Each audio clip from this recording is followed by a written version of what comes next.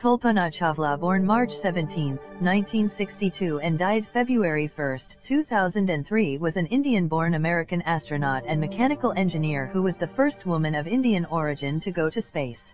She first flew on Space Shuttle Columbia in 1997 as a mission specialist and primary robotic arm operator. Her second flight was on STS-107, the final flight of Space Shuttle Columbia in 2003.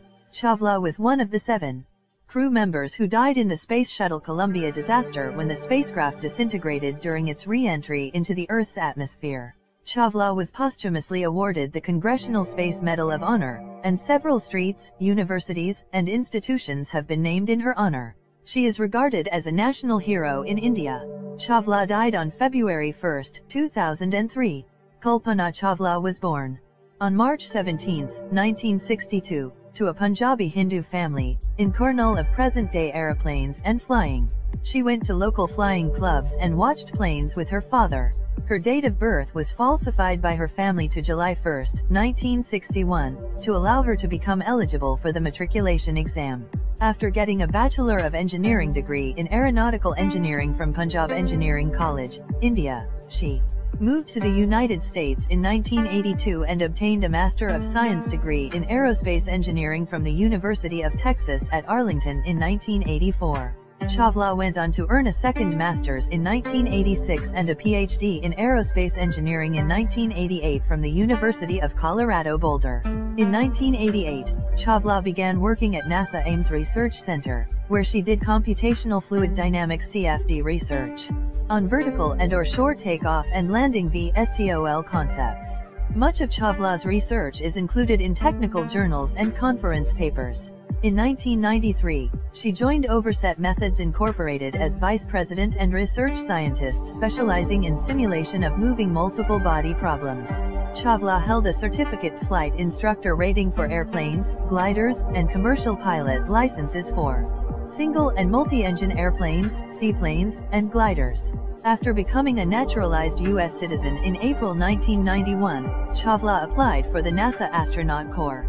She joined the Corps in March 1995 and was selected for her first flight in 1997. Her first space mission began on November 19, 1997, as part of the 6-astronaut crew that flew the Space Shuttle Columbia Flight STS-87. Chawla was the first Indian woman to go in space. She spoke the following words while traveling in the weightlessness of space: "You are just your intelligence." She had traveled 10.67 million kilometers, as many as 252 times around the Earth. On her first mission, Chawla traveled 10.4/6.5 million miles in 252 orbits of the Earth, logging more than 376 hours, 15 days and 16 hours, in space. During STS-87, she was responsible for deploying the Spartan satellite, which malfunctioned, necessitating a spacewalk by Winston Scott and Taka Odoy to capture the satellite. A 5-month NASA investigation exonerated Chawla by identifying errors in software interfaces and the defined procedures of the flight crew and ground control. After the completion of STS-87 post-flight activities, Chawla was assigned to technical positions in the astronaut office to work on the space station. In 2001, Chawla was selected for her second flight as part of the crew of STS-107. This mission was repeatedly delayed due to scheduling conflicts and technical problems such as the July 2002 discovery of cracks in the shuttle engine flow liners. On January 16, 2003, Chawla finally returned to space aboard Space Shuttle Columbia on the ill-fated STS-107 mission. The crew performed nearly 80 experiments studying Earth and space science, advanced technology development, and astronaut health and safety. During the launch of STS-107, Columbia's 28th mission, a piece of foam insulation broke off from the Space Shuttle external tank and struck the left wing of the orbiter. Previous shuttle launches had seen minor damage from foam shedding, but some engineers suspected that the damage to Columbia was more serious. NASA managers limited the investigation, reasoning that the crew could not have fixed the problem if it had been confirmed. When Columbia re-entered the atmosphere of Earth, the damage allowed hot atmospheric gases to penetrate and destroy the internal wing structure, which caused the spacecraft to become unstable and break. apart. After the disaster, space shuttle flight operations were suspended for more than 2 years, similar to the aftermath of the Challenger disaster. Construction of the International Space Station ISS was put on hold. The station relied entirely on the Russian Roscosmos State Corporation for resupply for 29 months until shuttle flights resumed with STS-114 and 41 months for crew rotation.